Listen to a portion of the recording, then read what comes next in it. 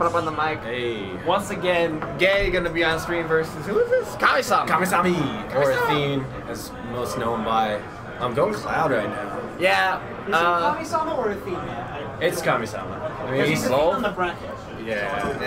I don't know. Oh, I think he said Jay Sean messed it up, but Yeah. Blame it to you always. What is Yeah. that? Always blame it to you. all right, perfect set. Game 1 on Smashville. Yeah, obviously. pretty standard. Yeah. Yeah, when I played Ghey earlier in bracket, he went Cloud. Oh yeah. Oh, he went Cloud. Oh, Oh. one of you has a match, I think. Yes. Fragger or. Let me double check. All right, so starting off with this good solid Goodbye, sonic damage. Peace, man. Gonna go ahead and spin around a little bit, do some things. Athene, Kamisama trying to find his way around here. Ghey's just so good at capitalizing, and he jumps, and he missed inputs, and he whiffed punishes. This man is running a train right now. Ooh, looking for the dare, actually. Yeah. Hey, what's up, 27 It's my cents? boy. Shane is coming on the mic. Hey guys. So, Game 1. And he caught that up B. I like the early up B, you know, to kind of avoid any like spring shenanigans. But he definitely sniffed that out and just, you know, gave him the twist punch. so is Kamisama? Yeah, Kamisama. Is he playing Kamisama. Cloud now? He's having Cloud, Corrin, Lucina.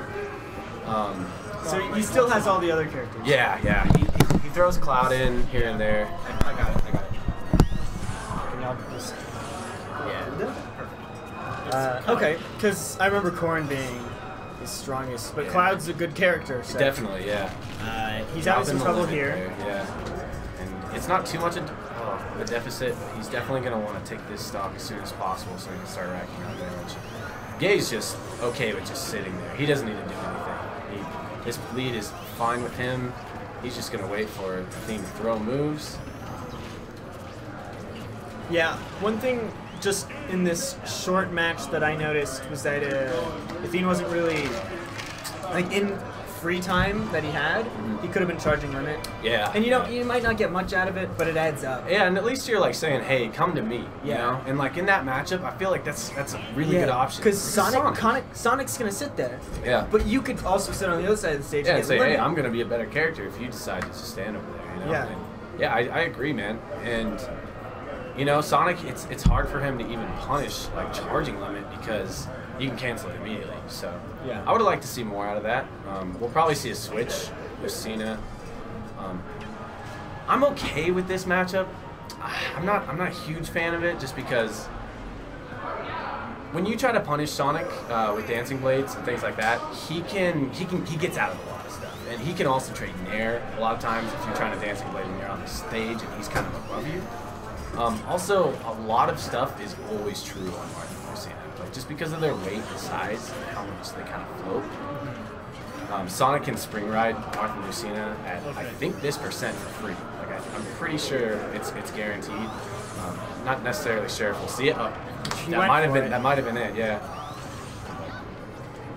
And another thing about this matchup that I don't know that I like for Lucina is that Lucina really doesn't have that many tools to just beat out Sonic. Yeah, exactly. Like I said, like the dancing blade is pretty much your only opportunity to kind of like, you know, stuff out spin dash or that sort of thing. But you have to be careful of like he'll have invincibility on startup. You know, he can punish it so well too, even if you do the first 2 hits. Yeah.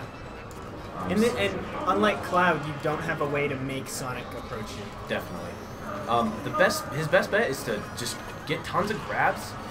Dancing blade there. Yeah, see, it's so punishable by Sonic. Like really? he's so good at just getting past you and then hitting you for it. Yeah. And you can see here, Sonic can just jump around Lucina. I think it makes it pretty difficult. Athene looking for the buffered up air there, but I think he needs to wait for these air dodges. Ghey's just running a train right now. He's I think Athene needs to be a little more patient. It's hard when when you have this kind of deficit. Yeah. Because you definitely want to be looking for ways to take the stock. Absolutely. But at the same time, I feel like he's not playing as good as he should be. Yeah, it looks like he's sort of, I don't want to say frustrated, but maybe just impatient right now and not wanting Which to is deal with not Sonic. how you can play against Sonic. No, patience is the name of the game, and The thing is, he's throwing things out. and he's assuming that they'll work. Yeah. But I think Ghey knows for a fact that a lot of, like, for example, when he tried to up B punish him, he's like saying, "I'm gone. Like, I'm not gonna let you do that." Yeah. Another thing is that he's landing with aerials every time. Shield break. Nope. And when he lands with, if you land with a move, You're gonna get grabbed. Sonic can be on the other side of the stage Yeah, before you land and find you. and then he's there. Yeah, absolutely. And yeah, you see Athene looking to stuff Ghey's approaches here with jabs and down tilts. Oh, But good tag. tag. Yeah, very nice tag. Keeping him in this. And that will kill. Luckily, Rage up throw does the trick around the 130, 140% on a weight like Sonic. But now, I just like to see... Oh, and that's me. Well, All right. good luck. The 2-0. Ghey takes it. Yeah, takes it 2-0. Yeah, good commentating with you, Shane. Yeah. See you later, man. Now I'm gonna get those guys on, so I'll get you back in here eventually. Whatever works.